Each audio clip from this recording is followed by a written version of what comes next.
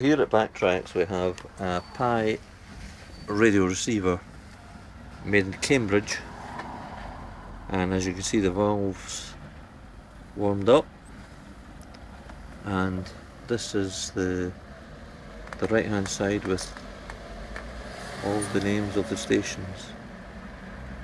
It's got short wave, long wave, medium wave, as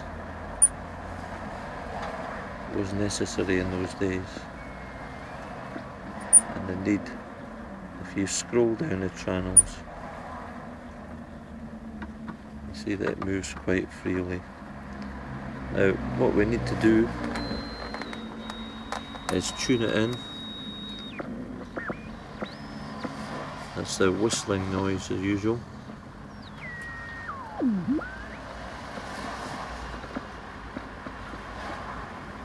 And we've got the volume controls off, and all these switches work properly.